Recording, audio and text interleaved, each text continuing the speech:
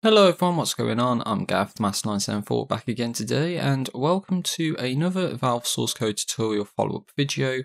And today I'm going to be giving a minor follow-up to the parallax corrected cube map video that I did quite a long time ago. And this will also include a very minor follow-up to the PBR shader as well. So I don't actually have anything to follow up on in regards to the shader source files, but it's rather how to get the LightmappedGeneric version of the shaders working properly, apparently, which would include some minor changes to the VBSP code.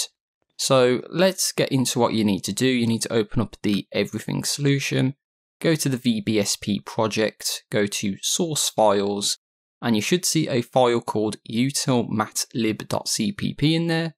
If you don't see it, then basically go to src utils common util.matlib.cpp, and then you want to find the init material system function, and at the end of it you want to add g_p material system arrow mod init. And that's pretty much all you need to do. Just build the solution, and what it should do is allow VBSP to utilize custom shaders during the map compilation process. So if you take, for example, the PBR shader, it doesn't look as if matte Fulbright is on when you play around with the map and look around and stuff. Now this is using the stock map that Vexor4 provided for usage with that shader, so you can test this out on your own terms and let me know if this actually ends up working or not. Of course, the same thing should apply to the parallax corrected cube map as well, but there's actually going to be further additions to the VBSP code that we're going to make to actually improve the matrix code that's used. So I do need to give a thank you to ZeldaBoy14 and White Red Dragons for this, at least according to the credits from Mapbase. And so what you want to do is go to map.cpp, and then you want to remove the hashtag include of matrixinvert.h, but you want to replace that with hashtag include of mathlib/vmatrix.h, and then you want to go to around line 1660 with the definition of a matrix 3x4_t of ob matrix, then inv ob matrix, and you want to change those lines there to the following. So you actually want to create a V matrix called ob matrix and inv ob matrix, as you'll see, and then do matrix set identity of ob matrix, and then matrix set identity of inv ob matrix. I find this a little funny because initially the lines were set identity matrix, but we're changing them to matrix set identity instead. So basically we're shifting around the words a little bit. But as far as I can tell, not to delve too much into technical details, a V matrix is a 4x4 matrix, whereas a matrix 3x4_t is, well, a 3x4 matrix. Now you might not think that it makes too much of a difference going from a 3x4 to a 4x4 matrix, but apparently that difference does matter, and especially because we'll be using some built-in functions to help improve the efficiency of the code. Anyway, so the next thing you want to do is go to around line 1717, and you want to change the matrix set column lines to the following. So you want to do ob matrix.set forward of x, ob matrix.set left of y, ob matrix.set up of z, and ob matrix.set translation of corner. And then below this with the matrix inversion line, you want to replace that with matrix inverse general of ob matrix, then inv ob matrix, and compile the code, build the solution, and then what you should find is that this matrix code should not only work more efficiently, but what you should also find is that you don't get assertion errors when using VBSP when trying to compile a map with parallax corrected cube map support. Now one thing I have to say as well is I did have some trouble trying to get the parallax corrected cube map shader working in preparation for my GitHub update, which I hope is going to happen sometime in the near future. But I think the issue was with the shader source files. As far as I can tell, the issue was not with VBSP or adding code to shader project in a custom game shader dx9.dll file. It was the actual shader source files when they get compiled that apparently had some issues and didn't end up working.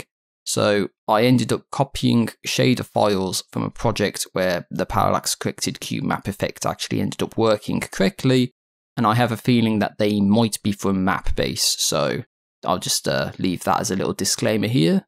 And also one thing I noticed during testing is that it seems as if the flashlight doesn't actually show up correctly on this custom shader, and I don't know how to resolve the issue. Although I think with a recent update that Mapbase has had, this issue has been fixed. So the last thing I'm going to get to with this video is an obvious question that I think a lot of people watching this might actually have, which is, does this work with the new Source 2013 multiplayer code? And I think the answer is yes, because unlike Source 2013 single player, the Source 2013 multiplayer code now actually gives you complete access to the standard shaders, and it even allows you to overwrite the shaders. Now I'm bringing this up because if you actually try to overwrite one of the stock shaders in a Source 2013 single player mod, then you'll actually get an error message that will cause the game to not load. It won't even have an assertion error or anything like that. There will just be an error message and the game will crash.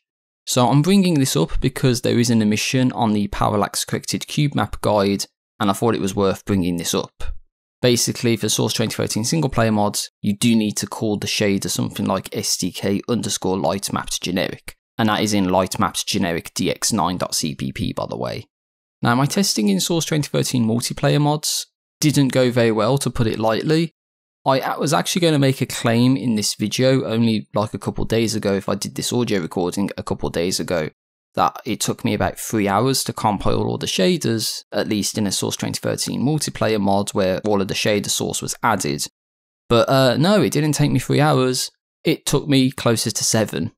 Yeah, I'm not joking, close to 7 hours to compile shaders, and I wasted all of that time to basically bring up the point that shader compilation takes a very long time, and I wanted to see if it actually took 3 hours, and it didn't, it took closer to 7. See, I'm wasting 7 hours of my life for you guys. You don't even know half of it, seriously. But yeah, even with that, there are some shaders that don't compile, and I don't know why. And if you actually load into a mod, then you might notice some errors, especially when you, for example, set an explosive barrel on fire, then the fire particles will just show up as white squares. But that's all I really have to say for this video. I just wanted to give a brief update to the parallax corrected cube map guide and a very minor follow up to the PBR guide as well, but I'll chalk this up as a follow up to the parallax corrected cube map guide that I did a long time ago. As always, let me know what you think about this. I apologise for making mistakes as per usual. I know I've made several in this video, and if there's anything that I'm missing, then I'm sorry, and let me know in the comment section down below.